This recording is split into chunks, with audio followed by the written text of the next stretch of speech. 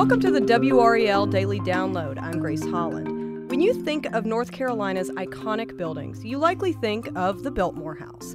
It's a symbol of Gilded Age excess and luxury, and you may be surprised to learn it owes its location, construction, and years of its operation to black men and women who lived in that area.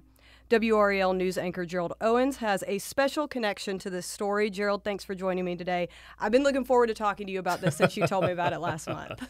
Oh, it's my pleasure. Yeah, we have a connection. I'd always known that my family owned part of the land upon which Biltmore sits, but it was one of those things that we talked about years ago and just never came back up. I was touring the mansion over the holidays with my brother and his wife, and there's a placard in the basement of a man named William Logan, who was the foreman on the construction of the Biltmore House.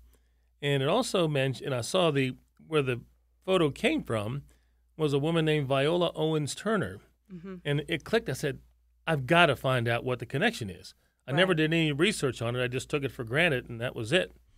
But that's how I got it in my head that I wanted to find out more about this, and that's why we did the story. Gotcha. And so in the story, you spend a lot of time talking about the Shiloh community. So how did that journey get you to Shiloh, and where is Shiloh? Yeah, Shiloh is in Asheville. It's in fact, to understand this, you got to go back to Old Shiloh. Right now, what exists is called New Shiloh. Mm-hmm. Old Shiloh was a community of a couple dozen black families on the top of the mountain in Asheville. And the word is that George Vanderbilt and his mother were visiting North Carolina. He was on horseback riding through the countryside, and happened upon this vista, and it blew him away. And so he said, "I've got to have that land." Mm.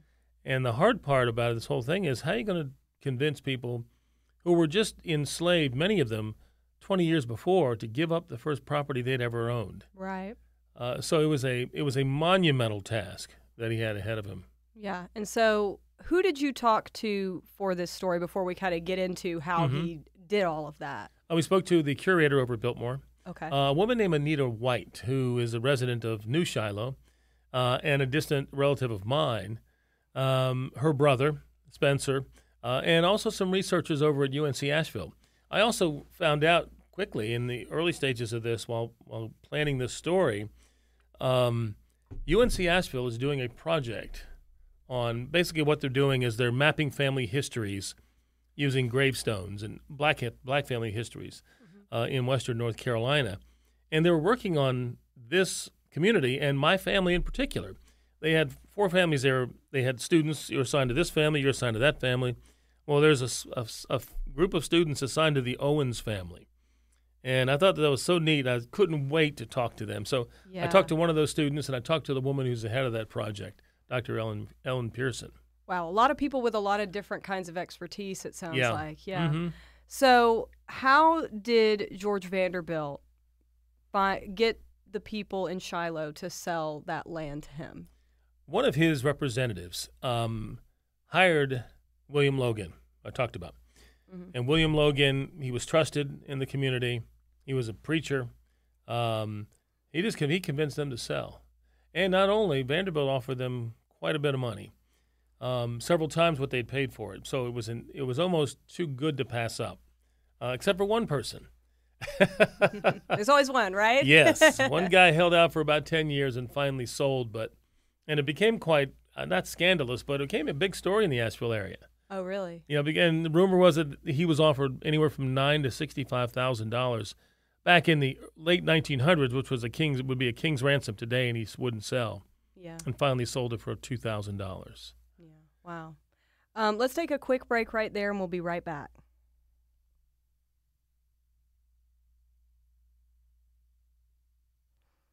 Okay, so Gerald, you talked about how George Vanderbilt got these families to sell the land, and there was a holdout, and it took a lot of time. What happened to those Shiloh families after the Vanderbilts got that land? Well, the Shiloh community had about 325 acres. George Vanderbilt bought 125,000. Wow. So it was a small part of it, but it was the main part of it, because that's where the mansion is right where that Shiloh community was. And if you've been to Biltmore, you know there's the mansion and the winery and the horse, the stables and that kind of thing. That's Shiloh land, or it was. He moved the family, moved them all, about a mile away because many of them were going to work on the construction. So it was about a mile away as the crow flies so they can still get back and forth to and from work easily. So he moved them. He moved their homes, their church, the graves. He uprooted all the people there and moved them over to New Shiloh, which exists today. And what can you tell me about your family members' connection? I know in your story you talk a bit about Sylvester Owens and his role. Right. Yeah, Sylvester was born in New Shiloh right after the move. But his parents and grandparents and cousins and Anita's, Logan, William Logan is related to me. He married a woman who is my direct ancestor. So that's kind of and my great-great-grandfather, Butler Owens, lived in that community. And ironic about him, he actually served for the Confederate Army in the Civil War. Wow. As a cook. He was considered a free man of color. He was half Indian, half white. That was his makeup. So he was in the Civil War, and Butler's ancestors were all there in Shiloh, many of them. So that's the connection there, the familial connection. Gotcha. And then what did his role at Biltmore become? Now specifically, many of them worked there. Many of the Owens family and the White family and they worked at Biltmore in some fashion. My uncle Sylvester, who's my grandfather's first cousin, was the groundskeeper there for 44 years. He became the head groundskeeper. But prior to him becoming the head groundskeeper, he worked with a man named Chauncey Beadle, who was the head groundskeeper. He died. That's when Sylvester took over. But Chauncey and Sylvester would travel the country looking for different species of azaleas and bring them back to Biltmore. If you've ever seen the azalea gardens at Biltmore, they're wonderful, one of the best in the country, if not the world. And that was always Sylvester's dream and Chauncey's dream. So when Chauncey died, the owner, or the person who ran Biltmore at that time, said, we want to keep him on, make him head gardener. He knows more about it than anybody else. So he basically oversaw most of the plantings at Biltmore, not just the azaleas, but that was his passion. Wow. And I bet that's a lot of plants and flowers to have to take care of if it's not even just the azaleas. That's really impressive. Right. It really was. Yeah. So you talked a little bit about UNC Asheville's project that they're working on and how they're kind of, each student is kind of picking a family and working. So what is sort of the ultimate goal of that project? What is the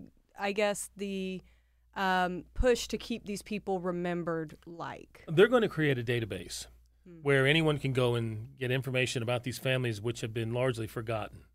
And that's the goal, to make sure that these communities aren't forgotten, that their importance is remembered, and people can find it. One of the things in this cemetery, the New Shiloh Cemetery, a lot of the bodies that were moved weren't marked. So they're basically just a piece of stone in the ground. Yeah. And there are a couple of dozen of those.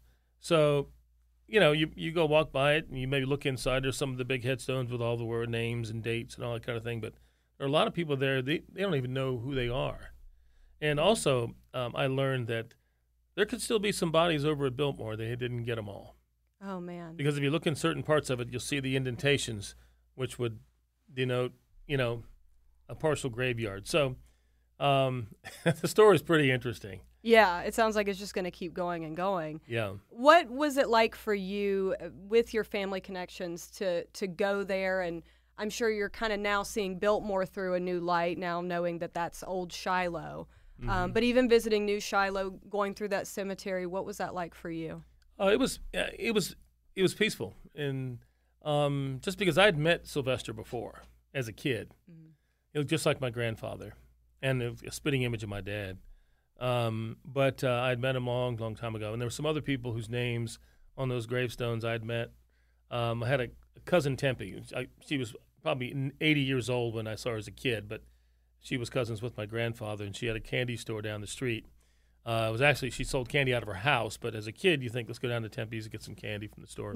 Right. I saw her grave there, and I saw a lot of familiar names. And it's kind of interesting because until now, we had, and I think a lot of people are like this, you keep in touch with your family, and maybe the next level, i.e. cousins, first cousins. But most people don't go far beyond that. Yes. They just kind of stay right there with what they know. And if they learn more information later, that's great. Mm-hmm. But that was my experience. I just felt like I was where I needed to be at home. And the Biltmore connection, I had always felt a little connection to Biltmore based on what I knew. Yeah. Even though I didn't know much of it at all until now. Yeah, so I'm sure that just made it even stronger then. Yeah. What's the big takeaway that you want people to hear in this story and sort of the changes that the Shiloh community went through? Put yourselves in their position. Someone approaches you, a white man who you've never met, wants to buy you out of your land that you just acquired a short time ago, and uproot your whole family, dig up the graves and move the people, your loved ones that you buried there. I can't personally fathom how they were able to do that, regardless of the money. But I don't know if maybe they felt compelled, maybe they didn't think that they had a choice. But I know they were treated well, and I know that they were paid well. But I want people to remember that there is a group of people that made a sacrifice so we can all enjoy Biltmore House. That's not why Biltmore built the mansion, but that's what it's become. Right. Well, and some of that land, didn't it also become Smoky Mountains Park, I think? Yes. Out of So that there you 125,000 acres, he sold all but 8,000. That's what the estate has now. So he sold well over 100,000 acres back to the state and the federal government. Yeah. So in a roundabout way, here we are all enjoying Shiloh. Yep. Because of what they did. Yeah. Yeah. Yeah. Wow. Well, thank you so much, Gerald. I really appreciate you sharing this story with us. And thank you so much for listening to the WRAL Daily Download. We've been showcasing Black History Month stories every week this month. You can go back and listen to those or our other Daily Download episodes on WRAL.com, the WRAL News app, Apple Podcasts, Spotify, or anywhere else you listen.